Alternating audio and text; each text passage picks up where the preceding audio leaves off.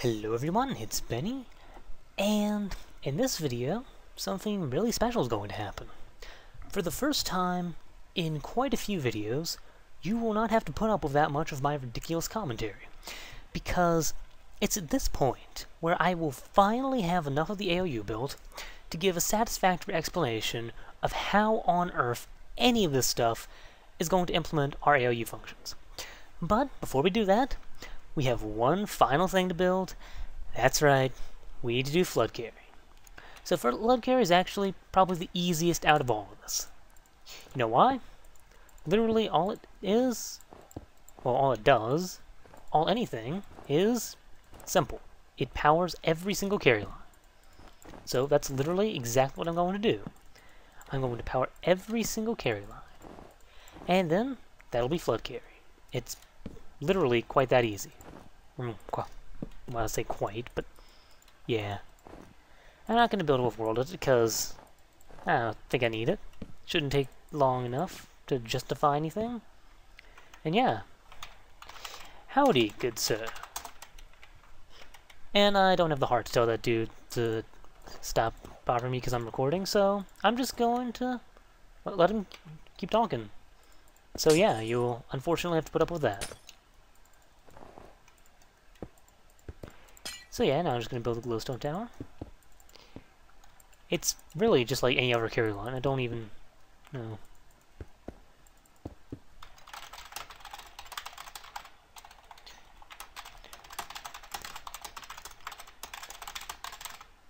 I can foresee this becoming slightly bothersome to the video, but that's alright.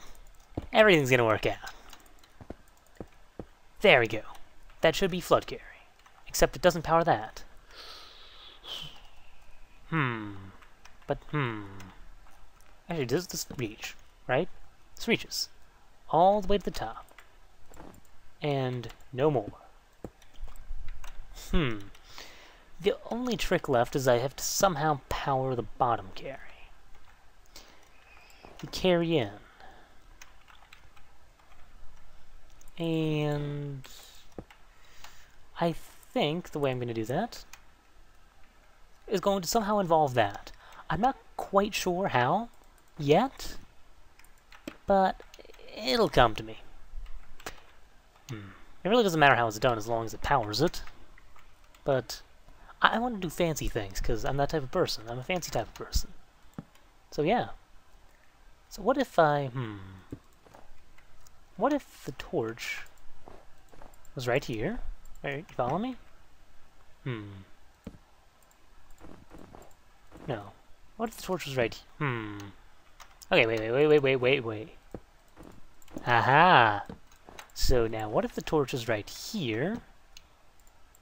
And that... Aha, and I can power it from right here. Why does it even have a repeater there? I don't know. But it does.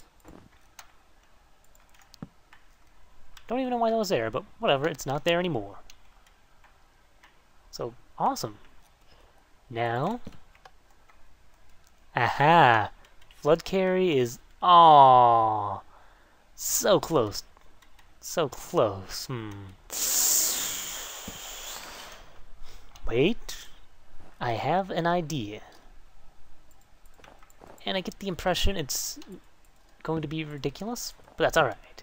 So now doing that should... Come on. Now why doesn't that reach? If it reached from there, why won't it reach from there?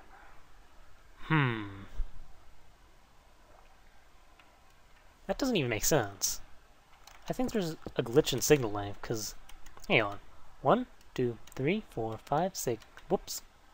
7, 8, 9, 10, 11, 12... 13. What?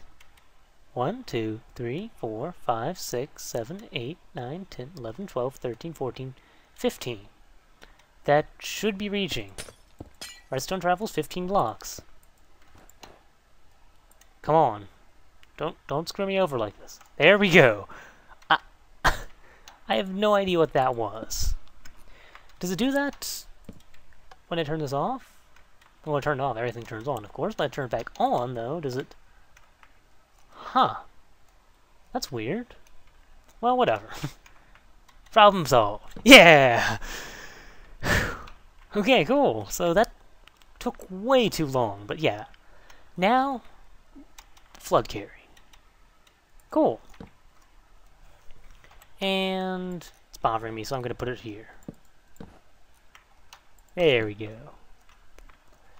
And... yeah. Yeah, alright.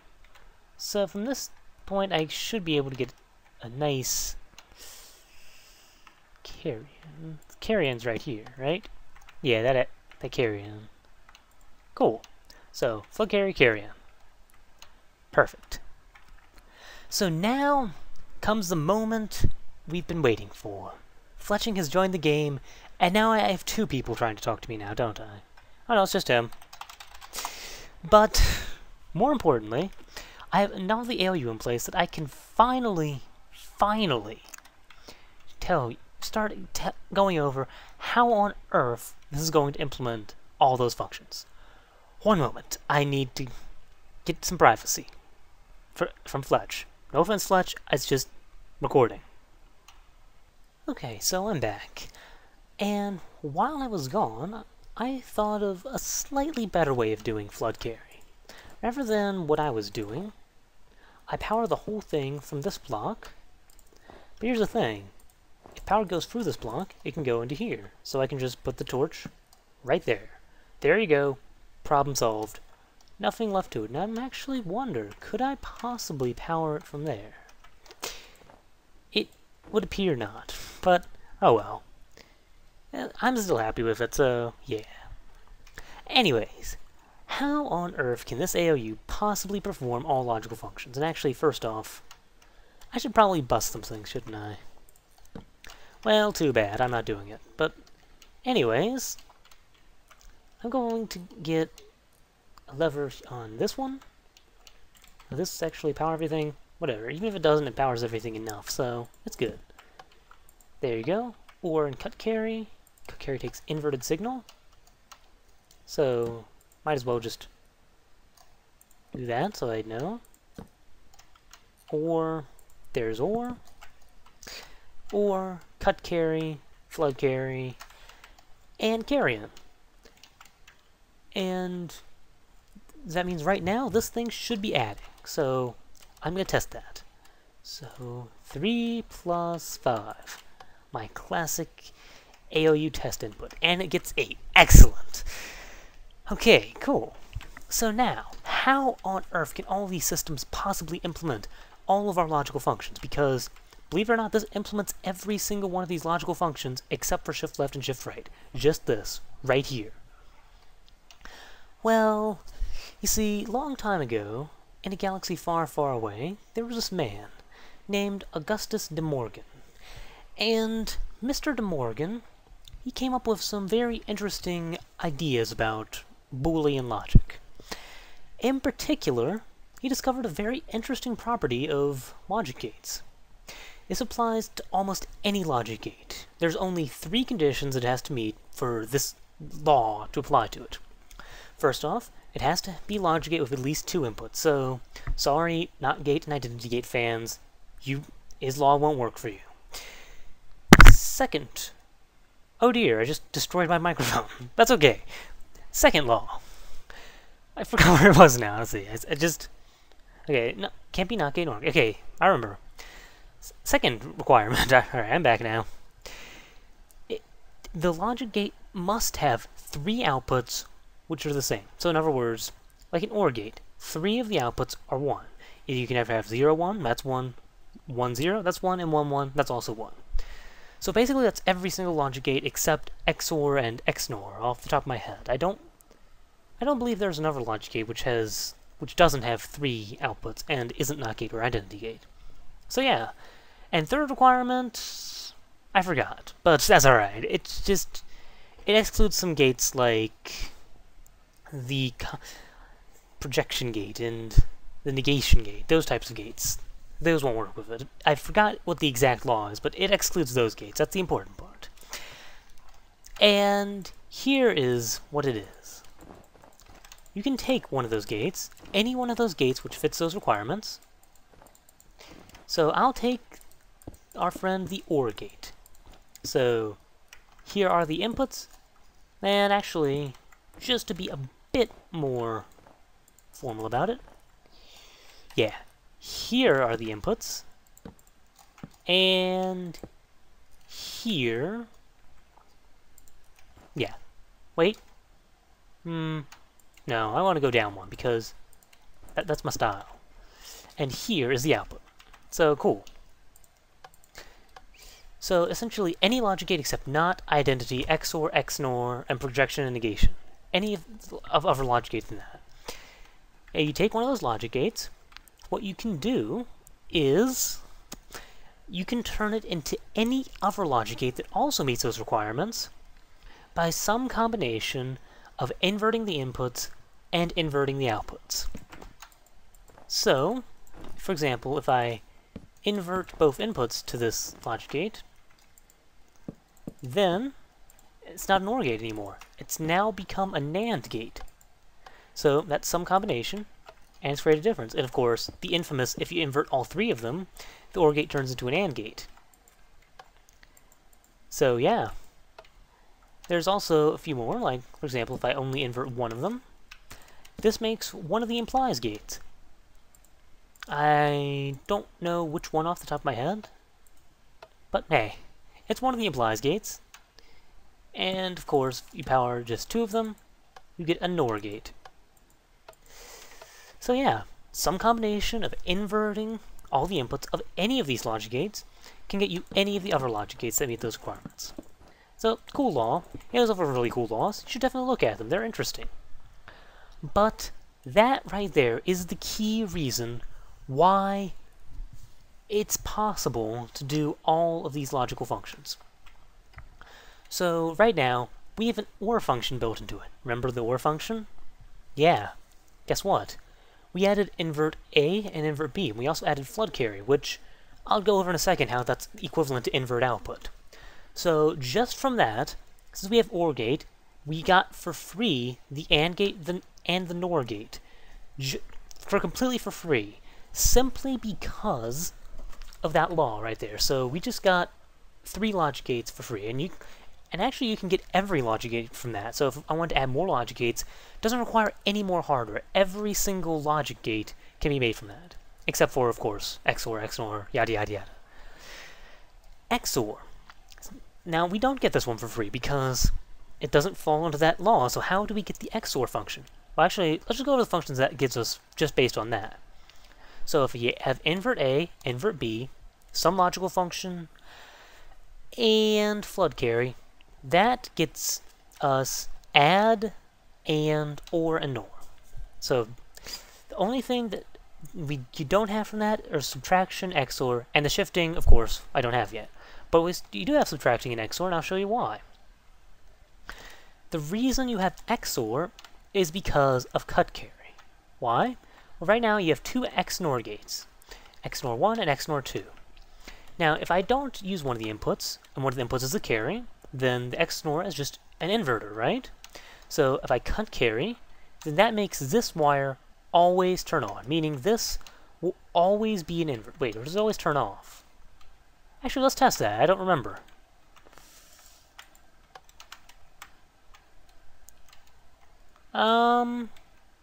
Well, it's something. Oh no, it's this wire. I'm looking at the wrong wire. No wonder. Yeah, it makes them all turn off. Okay. And that makes it always invert. So, what happens when you invert an XNOR? You get an XOR gate. That's why there's a cut carry. And just to go over it again, just in case you are unclear about anything, all the cut carry function is doing is taking all of our carry towers and powering them. And since all of these are potentially inverted into carries, if all of them are always turned off, none of the carries can ever be generated. So, there you go. And so that gets us the XOR function. So, yeah. An OR function, I already went over how that gets the OR function. But I'll go over it again, why not? So, you start with XNOR. So XNOR, which is just NOR or the AND gate, an OR gate or an AND gate. and then I'm inverting it. So OR gate is assuming cut carries an effect, so it's assuming the second XNOR is effectively just an inversion. So in fact, let's go ahead and do that. So cut carries an effect. Every single one of these things of stuff, that thing, the input, the output, the XNOR, that's what I'm going for, yes. All the XNORs are effectively being inverted. So all these essentially, yeah, XNOR and then inverted. So all that happens is this wire powers the AND gate. And therefore, all the AND gate outputs turn off, no matter what, because hey, the torch is receiving power. So what happens if I just have a NOR gate and an inverted? Get an OR gate. Exactly, this is what I meant by taking advantage of all the logic. It all comes together, it all makes sense in the end. And yeah, so there you go, there's the thing that I just went over. I completely forgot what it was. OR gate, that's right, that's right. OR gate. There you go, that's how the OR gate works.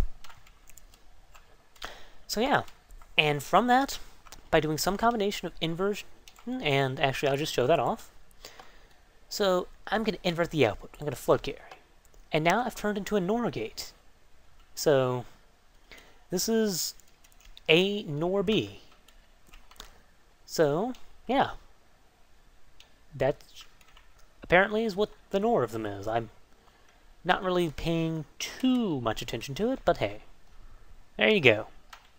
Actually, that makes perfect sense. So yeah, taking the OR of it and inverting it. There you go, NOR. And as for AND, of course, invert both inputs and invert the output. So that's the AND of them. I believe only that one, yeah, has both of them on.